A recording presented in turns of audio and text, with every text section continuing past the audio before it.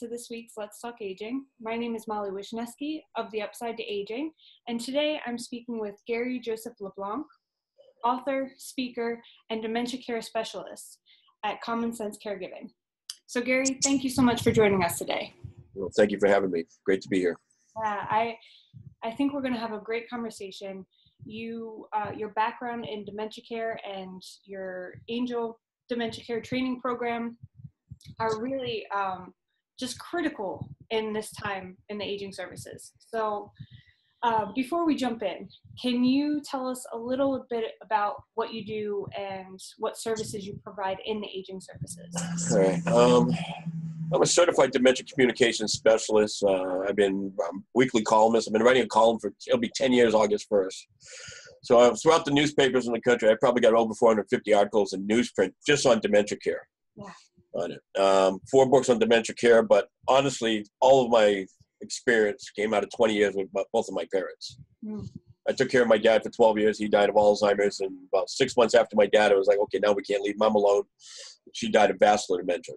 Yeah. So I got to see both of those diseases from day 1 to day 0. I mean, the end day on it. So it was quite the lesson on it. I will say 20 years ago, I was struggling. There was no information on this. I mean, not like today. That's one of the reasons why I'm so adamant about there educating people on it today, because I know what I was struggling with where you just couldn't find anything on it. Yeah. And we had one support group. I live in Florida, little town Brooksville, north of me. And back then there was one support group once a month. If you missed that month, you had to wait a whole nother month. I know, now they're on every corner. Right. All different times of day. I mean, we've come a long ways in that aspect. So. Yeah, we definitely have. I agree. There's so many resources out there, and the internet helps too, right? Yeah. There was no Facebook back then. No. I mean, all that stuff didn't exist, so. No, yeah. So you mentioned that was a bit of a motivator for you to stay in the field. All right. Yeah. Well, I'll be straight out. When my dad died, I learned a hard lesson on this, that once a caregiver, always a caregiver. Mm-hmm. I truly didn't know what to do with myself. After a 12-year run with him, 7 days a week, it was 24/7 on it. I was in a void.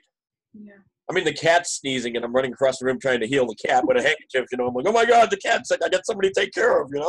It's just a deal in it. So I mean, you find out, and all of a sudden I'm going to more support groups then than I was at first, because I was going to support groups to help the others. Mm, and yeah. you get a fix off of it like a junkie. I hate to say it like that, but it's kind of true. So not that I was happy when mom got sick, but all of a sudden it gave me my second purpose again. And the second round went a lot smoother because I made so many mistakes that I learned from on the first round. Yeah. Learn from your mistakes. I mean, that's because we're all going to make them. I mean, there's no question.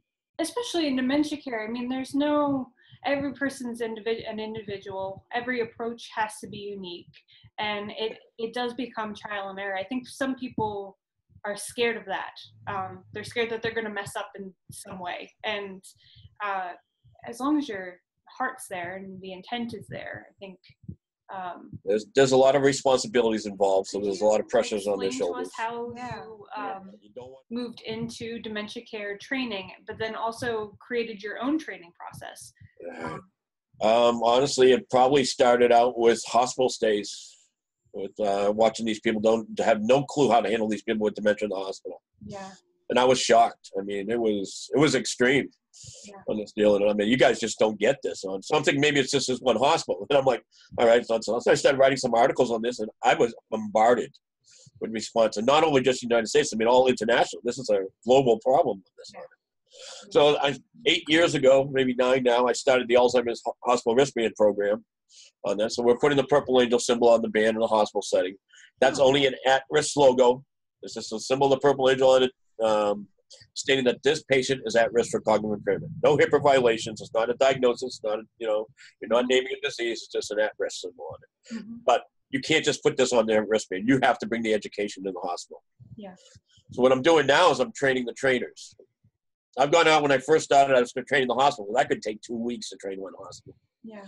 You got to do, you got to do maybe 15, 20 employees at a time. I mean, it's tough. You can't pull everybody off the floor. He's taught a lot of little classes. It takes a long time. So I figured out training the trainers is the best route. I think we're going on to our 16th hospital now that we've got trained. So it's been a good thing. We just finished Lowell, Massachusetts, General. That's came on board. I'm working with one in Cedar Rapids, Iowa right now. Mm-hmm.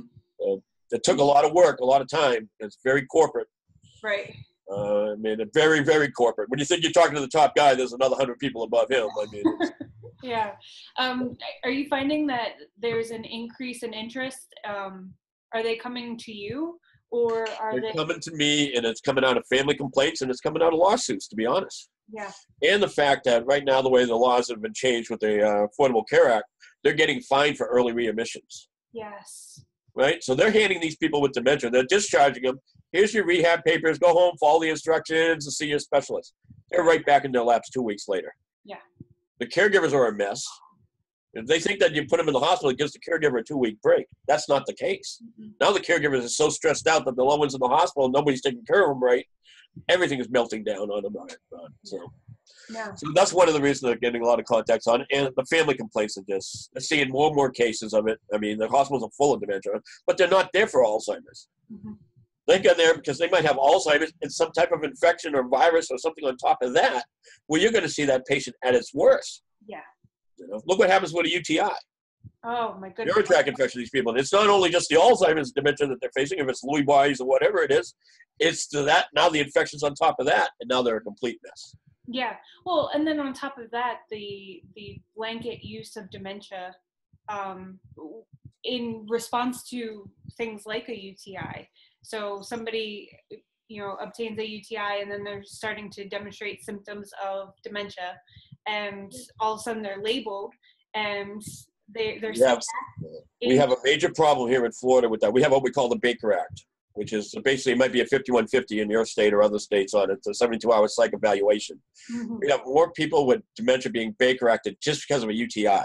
Yeah. They don't belong in behavioral health. They belong on the right antibiotics. Mm-hmm. Yes. And once they get stuck in the behavioral health, they get labeled, they get re-diagnosed, and then they don't even go back to the assisted living that they just get pulled out of. Yes. Now they won't take them back. Right. That's a whole nother problem. I could go an hour on that one, man. Let me tell you, it's very upsetting to me on this one. I completely agree. I think it's so, but it really stems from a misunderstanding of the symptoms. Or it comes out of a babysitting tool. Yeah. They're just moving them out of their facilities because they don't want to deal with their behaviors. Well, all they really need is the antibiotics to control their behaviors to get them right back to normal.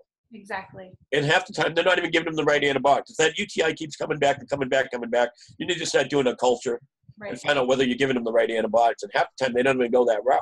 Yeah. They just keep giving them the same Z-Pack. Yeah. And use other methods. So I've seen several reports of, because hospitals don't have the same regulations as nursing homes, as you know. So using constraints, physical constraints are allowed in hospitals. Physically and medically. Right. So, and not to say that they don't happen in nursing homes either, they do, but at least there's much more awareness that these types of approaches are unacceptable. This is what I spent all day yesterday training a facility just north of me, a brand new building called the Royal Dalton House on it. And we're talking about this is the deal. You need to learn how to use redirection the proper way. Yeah, yeah. Ice cream, best redirection tool in the world. Yeah. They shouldn't be running to the medicine cart. They should be running to the freezer. Yes. Because one little bowl of ice cream, also, they got a little piece, man. You hear that spoon hit the bottom, you run and get another one, man. I mean, it's just, It's exactly. But they're not thinking of no. So this is one of the things I've worked really hard on getting them straight on that. I hate it when they see them over-medicated. Mm-hmm. Yes, there's a time and place for it at times, right? But that should be last resort. Yeah, definitely. No, I completely agree. So just to clarify, you are in the hospital setting, but you're also in the nursing home setting as well. I'm pretty much all over in this field on it. Home care, hospitals, a lot of facilities, a lot of memory care units, a lot of assisted living, independent living. Now a lot of them all three are one building right now. Seen a lot of that. That's a shame. The people that you're training, you said you're training the trainers. How are they responding to this education? Very good. Yeah. Right. If I do a hospital, I'm like, give me at least 5 of your trainers. Right. Bring me a team of your trainers. You can't just train one person. Mm-hmm. You can't just train 2, because I'm going to tell you, in 6 months, they might not even be working in that building. You might be working in this building now. Yeah. Right. So you got to get a group of people in this, and it takes 2-3 people to train a whole hospital building, because you got to do so many classes. You're going to wear one person down on it. I mean, I spoke 5 hours yesterday. I barely have a voice today on it. I mean, it's So, you know, you got to spread it out a little bit on it, and the more people you educate, the better on it. And even if the fact that that trainer now does go work in another building, now your training is over there. Yeah. At least they're moving it with them on it. You know, I mean, it's not good for the corporation maybe, but it's good for the next corporation on it. Right. Right. Well, and then the person. Good for the residents and the, Yeah, and the patients. Right? So. Exactly. Yeah.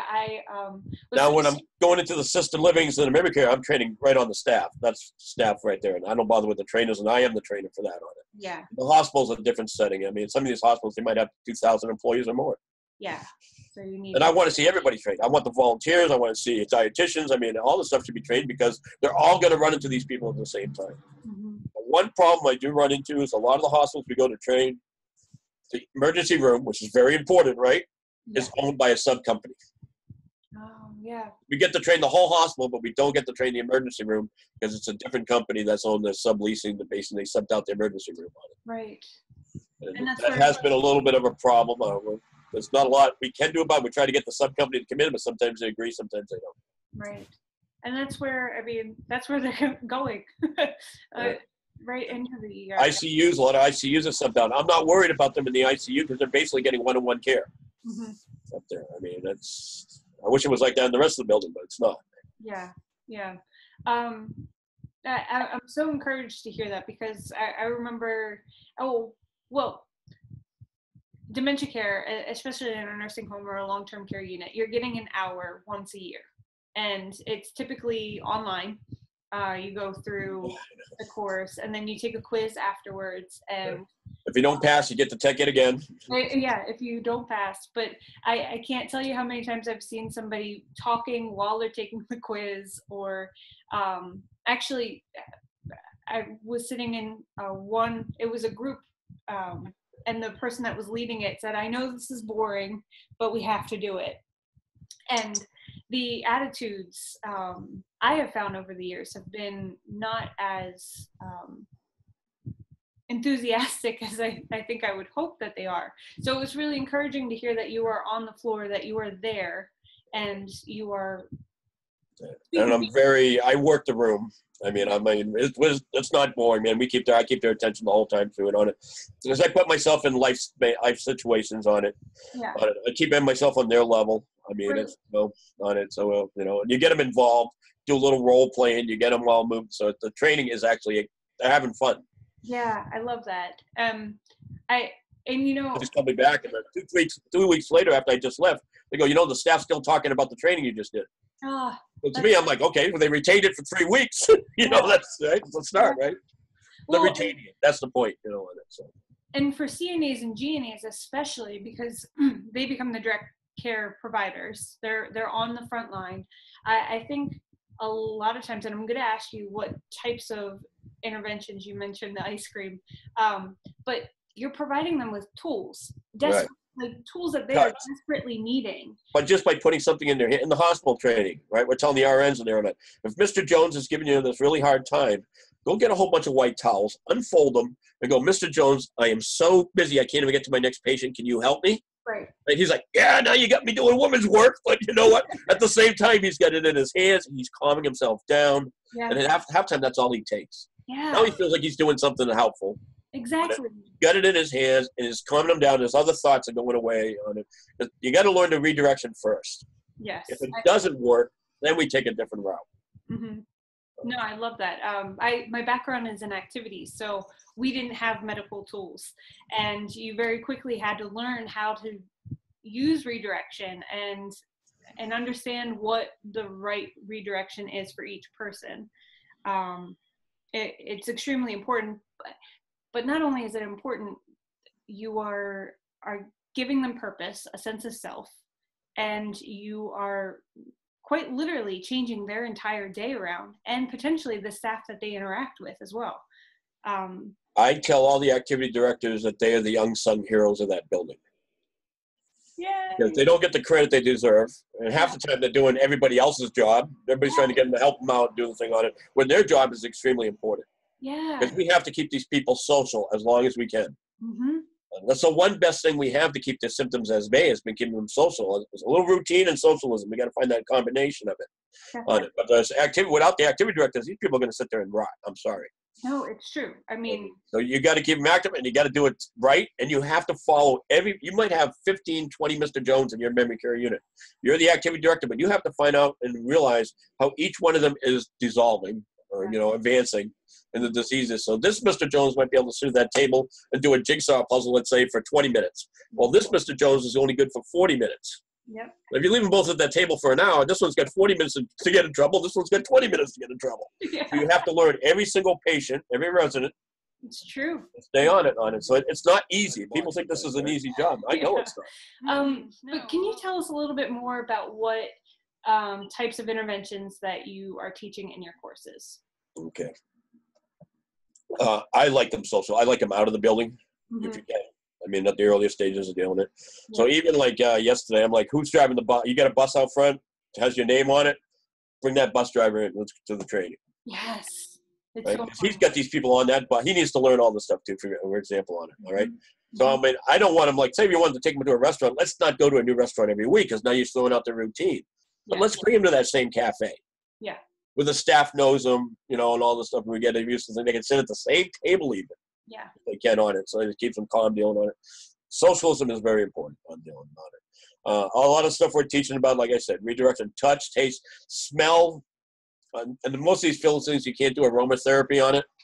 Music therapy, huge though. Yeah. Sundowning, huge on music therapy on this. Lewy bodies, hallucination, I'm huge on music therapy. Yeah. I had a guy call me the other day, right? He said, Gary, I'm a mess. I don't know what to do. I'm driving on the East Coast, right? And he called me, I'm just getting my drive. I got a 2.5-hour drive. I was like, you got a set of headphones? He's like, yeah. I go, find some music you like, just sit in your favorite chair and put them on. By the time I got to the other coast, 2.5-hour drive, he called me back. He goes, thank you.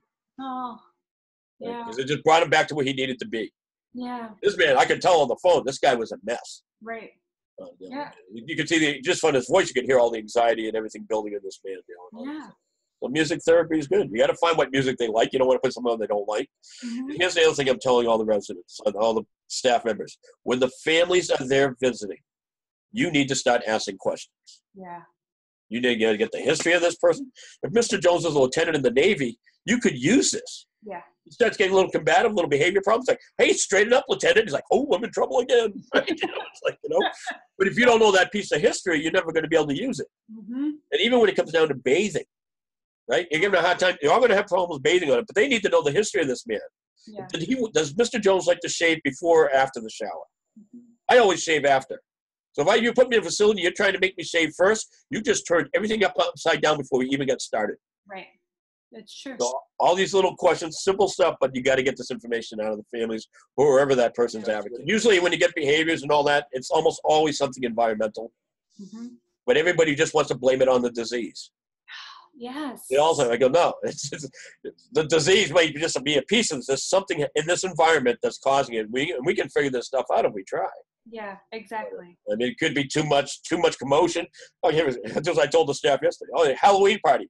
I know you guys all want to dress up, man, but put yourself in their shoes. All of a sudden, everybody's in costume. You got this big party going on, and this is way too much for Mr. Jones. Yeah. Listen, you got to get him back to his routine. And routine does not mean to put the man back in his bedroom. When you walk in these buildings, you always see somebody sitting in that one chair in the front lobby every time you walk in. Yep. That's that person's routine. Yeah. There's a reason they're always sitting in that chair. It's a safety zone to them. Yeah. When you try to force them back in their room, the anxiety's only going to build back there. The behavior's not going to go away. They're going to get worse. Exactly. You have to learn what that routine is for that person and what environment you think is going to calm down the best on it. Yeah. Definitely. Unfortunately, a lot of these buildings, they don't want to see somebody upset in their lobby because here comes a new client maybe with their family coming to look out to the facility. And yeah. Yeah. It's like the marketing directors. They tell everybody in the buildings, I want everybody to look busy. I got a tour coming around at 1 o'clock. Yes. Mr. Jones might not want to be busy at that moment. Right. And they're trying to force this man to look busy, and all of a sudden and it makes it worse, right? There's ways that we can really make these people have a good quality of life if we just learn. Yeah. And it's all education. We got to learn as much as we can about this. So. Yeah, we're learning more and more. I mean, we're really, and it's a lot of the reason why we're learning because now we're actually hearing from the people living with these diseases. Yes. Before nobody wanted to listen to them. They have all the information. We just got to get it out of them, right? Before it's too late. In most cases, on this, they are the experts. They're living with it. It It's truly true. probably is harder on the person caring for him sometimes. If the family member that caring for him on it, because they're just stressed out, they're depressed. You know, I mean, and that's the other thing we're not even worried. But the depression, man, can cause dementia by itself. So we need to make sure these people with these diseases stay out of the bouts of depression. They're all going to have it eventually. You know, they're all going to go through bouts of depression, but we have to address this stuff on it. But I can't tell you how many caregivers come up to me and they go, "Gary, is Alzheimer's contagious? Because now I think I have it." It's like, you know what that's happening to them? They're getting dementia coming out of the caregiving depression. Yeah. That they're stuck in on this deal on it, and it's feeling like they have Alzheimer's deal. So a lot of we always hear the venting. You go on Facebook, you go in these groups, all these dementia groups, and it gets pretty dark. Yeah. The caregivers, but you got to vent somewhere for the caregivers on it. But I mean, a lot of the stigmas are coming out of the venting. Yeah. Yeah. Well, I think you raise a great point because, and I'll speak more for the family caregivers than the professional caregivers, because while I think professional caregivers need much more education and training and tools, and they're looking for that, the family caregivers have kind of two things happening at the same time. So they're becoming caregivers, but they're becoming caregivers to individuals who others in their support network don't understand what's going on. So they have no person in their support to go to express, you know, what's happening to them. So they kind of hide it. They make up for what's happening to their loved one, which completely, I mean, without support, you're going to get stressed, you're going to get burnout, you're going to continue this habit of hiding them. If they know and if they understand, there's a lot of light that can come out of that, and they can come out of hiding. The best thing they can get out of going to support groups, that's why I stress to all of them they need to go into support group, is because they're going to find out what's available locally. Mm-hmm. There's a lot of help out there now. It's not like it was 20 years ago or more or longer than that on it. We actually have stuff that's assisting on it. I mean, adult daycare programs, stuff like that, to help you get a little bit of respite. Catholic Charities here, for example, down here in Florida, they got a program right up there. They got two of them, one county, this county, that I know right here on it, $20 a day. Wow. They get grant money through United Way. It's from 11 to like 4, and they'll take only for people with dementia. They got adult daycare for like 4 or 5 hours a day for $20. And I've trained the staff. I've trained all the volunteers over there. I know they're doing a good job caring for these people. Yeah, that's great. But where are you going to find that? But if you don't know it's available, I mean, it's just, you know, so there is stuff out there now. Some of these adult daycares are $70 to $100 a day. Mm-hmm. This one here, I mean, it's pretty cheap, and they're doing a good job over there. So yeah, and that respite. so that's the stuff you learn. You got to learn what's available local. You might not be getting help from the right doctor. You may find out, hey, this doctor did really good. So there's information there that's going to help all the caregivers on it. Yeah. What have you found in your trainings, or just in speaking with individuals, whether they be professionals or family caregivers, are some of the biggest misconceptions about dementia? That they don't have a quality of life. Like I said, you have to find exercise is one of the main things we need to keep them going, keep people moving on this. But socialism is the other. Yeah. And this is one of the mistakes I made in the beginning, because nobody was telling me anything different on this on it with my dad. I was keeping him home to keep him safe. Right. I was excavating everything because I was overprotecting him. Mm-hmm. We got to get him out in public. Yeah. We're not talking about going to the big Walmarts or the Costco's or stuff like that, all these super stores, but the Dollar Generals, the mom and pop brick and mortar stores, we can still get them out and go have a good afternoon, and it's good for the caregiver. You're out of the house too on it. One of the things is, you know, they are fine in public, and that's why all these people that are working on dementia-friendly communities, this is important stuff. Yeah. So we can get these people to go to these stores that are dementia-friendly and stuff like that on it. But got a long ways to go on that, but we're getting there on it. Really, I mean, it's good for both people on it. I used to take my dad and just take him for a ride. Yeah. That didn't work out well. He'd get antsy, anxiety would build him in the car. You're going down the wrong road. You don't know where you're going. I mean, all this on it. So I mean, but I had waited too late. I mean, by the time I'm trying to pull this stuff off, you know, You can do a lot of damage if you don't do it right from the beginning. The best thing you can do is learn right from the start. Mm-hmm. And then, I mean, the honest truth, the best you can do is they learn before. Nobody wants to learn about this stuff till it falls in your lap. Right. And it's actually true of that for any disease. Yeah. You don't want to learn about lung cancer unless also you have it or your brother has it or some family member has it. That's the same way with dementia. But it's true. I'm always saying they put so much stock into planning for retirement that I think the conversation stops there a lot of times, where you know, our goal is always to achieve retirement, but nobody tells you what to do after that. And it's what happens after that is some of the biggest struggles that a lot of people will go through, or the biggest changes that somebody will go through. We don't even think about long-term care. And then, so, boy, I wish I would have done that too. I mean, all this stuff, you're thinking about this stuff on it, but yeah, I can't. These diseases are extremely expensive in the end. I mean, they're gonna drain your bank account on it. That's all there is to it on it. Yeah. Most caregivers are gonna have to quit their job or cut their job in half on it. So you take care of your loved one for 5-6 years. Now you didn't work for 5-6 years. You have a really hard time getting back into the workforce. Yeah. I'm telling all these go volunteer. At least get that on your resume. I just volunteered at United Way. I did a 3-month project with them. I'm still worth something, you know. On it. Right. And you go and you start handing out resumes, and you have no job for the last 5 years. You're going to the bottom of the pile. Yeah. Well, especially too, we're seeing women becoming increasingly the caregivers, but they're being. It's happening at younger ages. So women are either just becoming mothers, or maybe they have older children, but they've left the sandwich generation. Yeah. So you're still caring for your own kids, and also you're caring for your parents at the same time. Right. So yeah, it's definitely that's a good piece of advice though, to volunteer a while.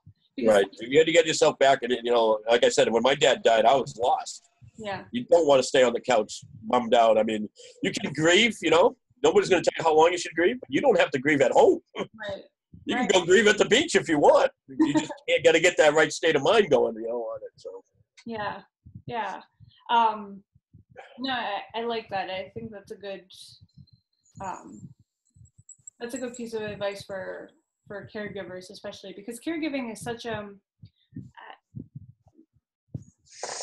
thankless job, particularly the primary caregiver who kind of assumes these roles, whether it's convenience or whether they're just the ones that have stepped up.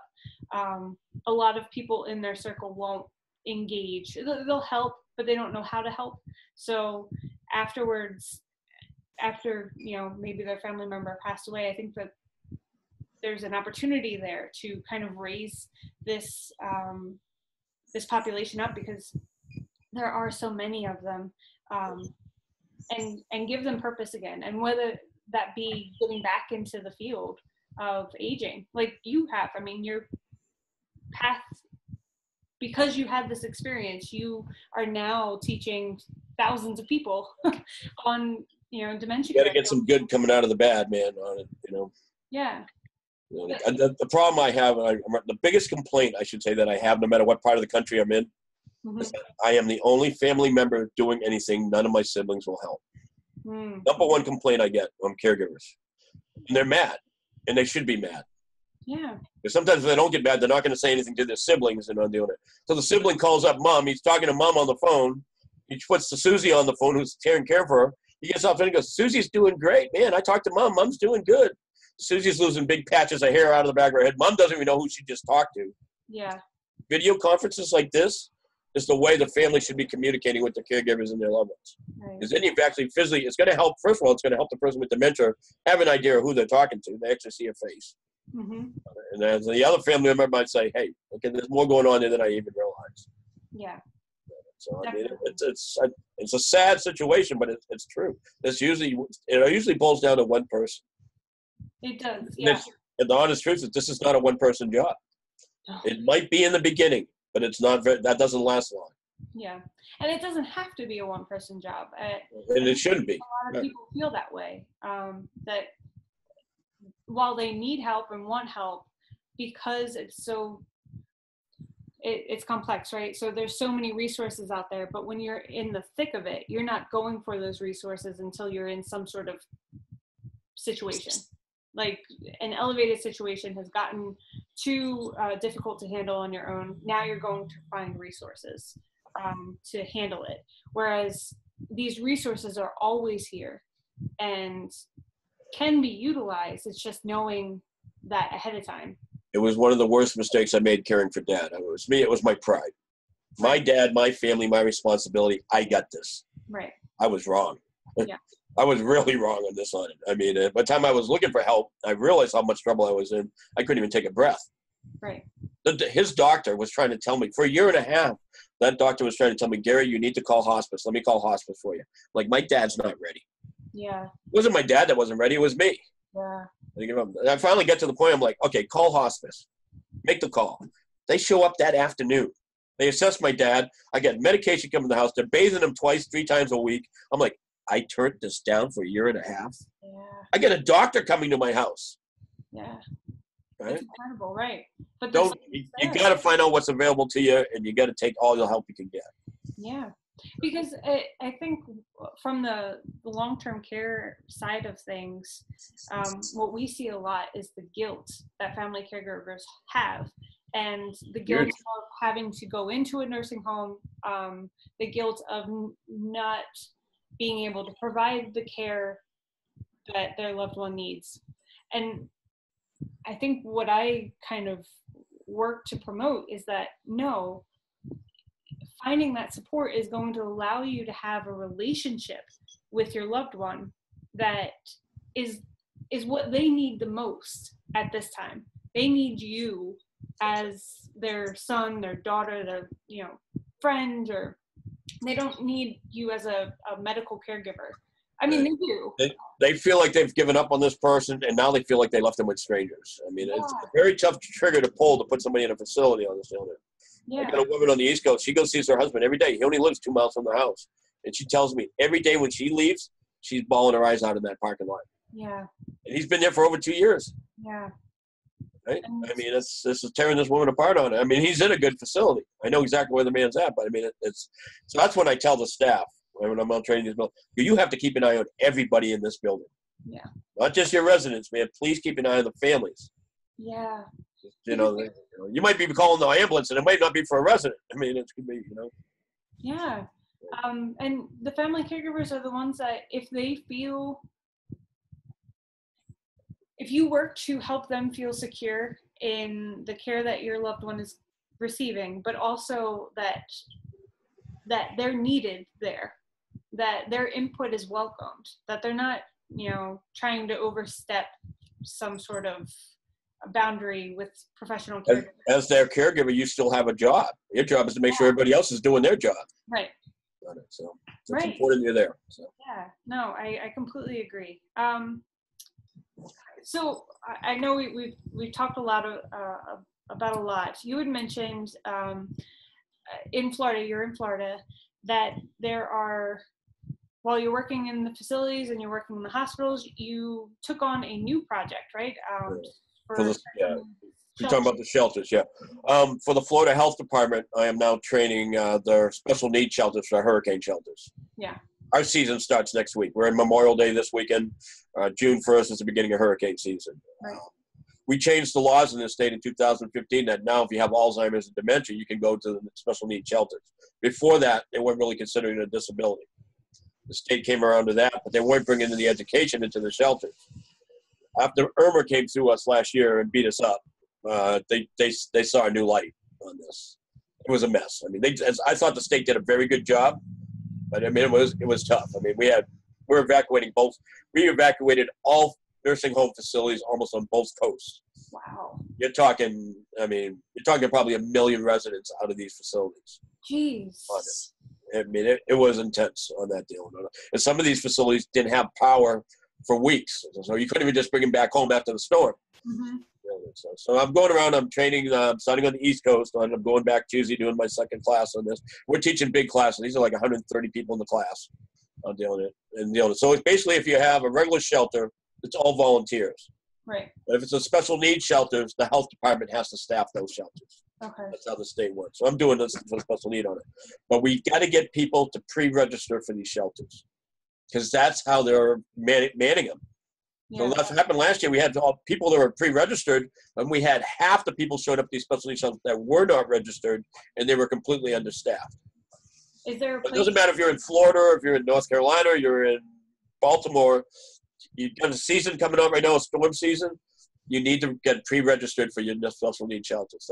That's a point I just want to make out to all your viewers. Yeah, and how do they pre-register? I would Google. You could just Google your county and special needs shelters, and the forms will probably pop right online. Oh wow, okay. It's usually a PDF form you can download on it, or you can do it right online. You can register all the stuff right online.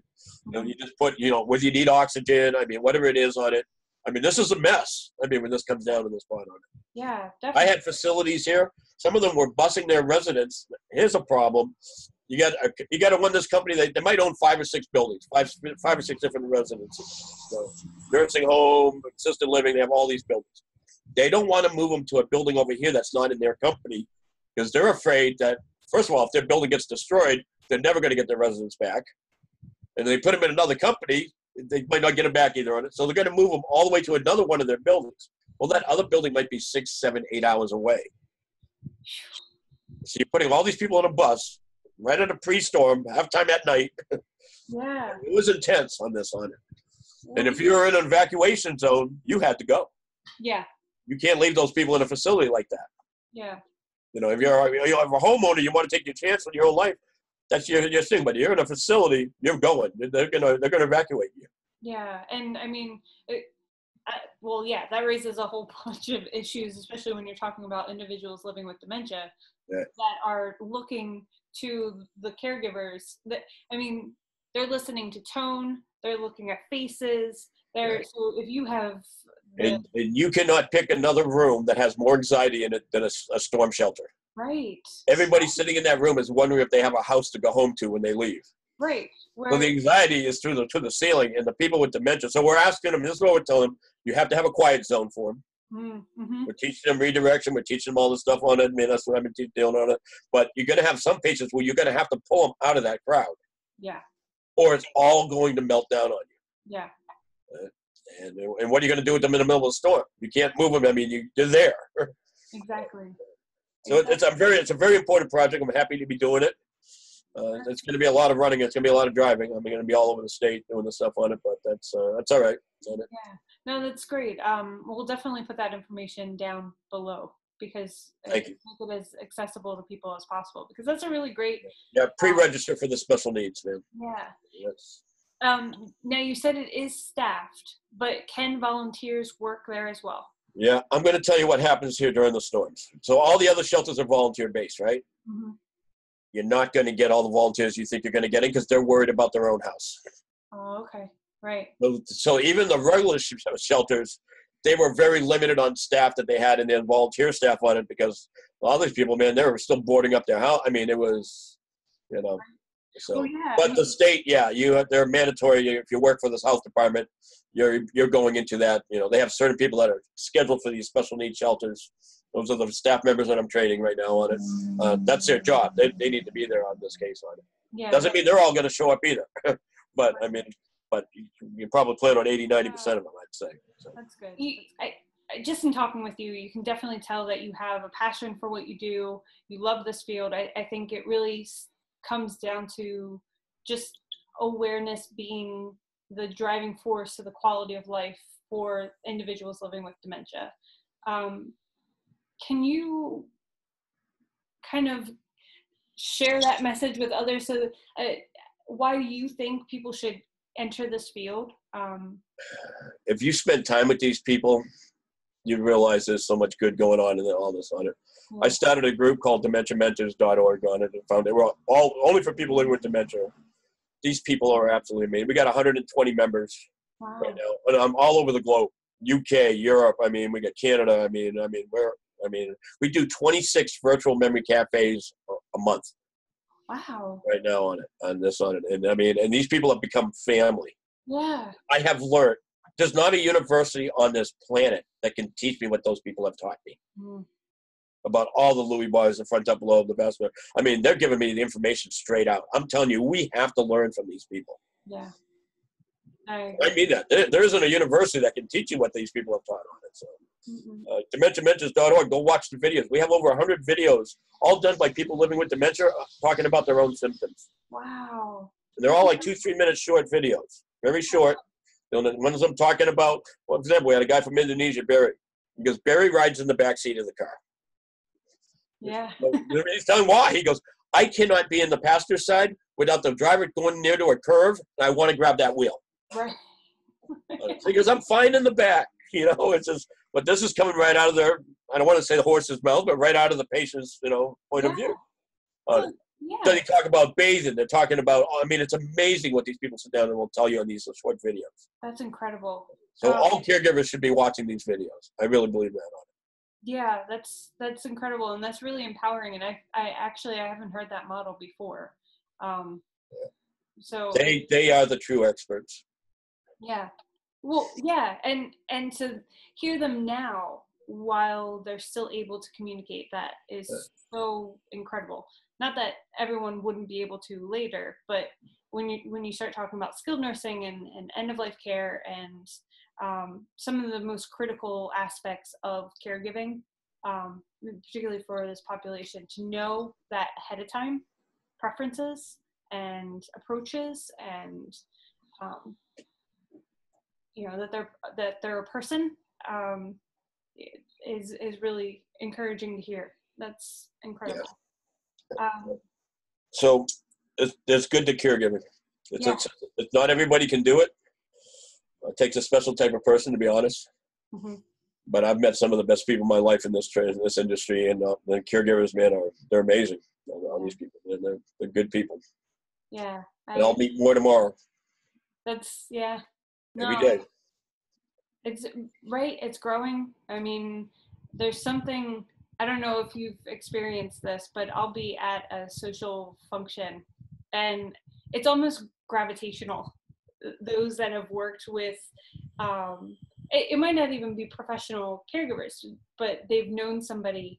The conversation just kind of naturally comes to the experience and the emotions and the, and I'll have to say this because in hindsight, I've found that more caregivers talk about the wonderful moments that they've had than they do the stressed out, that's there. They talk about the stress, but they also talk about the special moments that they've had with their loved one. I believe there's a brother and sisterhood between caregivers. Yeah. It really. Just walking into a support group, it's all caregivers, man, and you can see there's a bond automatically on it. So amazing people. Definitely. Well, thank you so much for all of this excellent. Thank you for having me. This is great. Yeah, I think this is really needs to be heard, not only by professionals but also just everyone. This is something that's affecting everybody. So the more you can learn, the better off we're all going to be. Exactly. It's truly about education on this. I agree. And you've offered some great resources that I'll definitely be linking down below for people. But then also I'll be linking to your website so people can find you.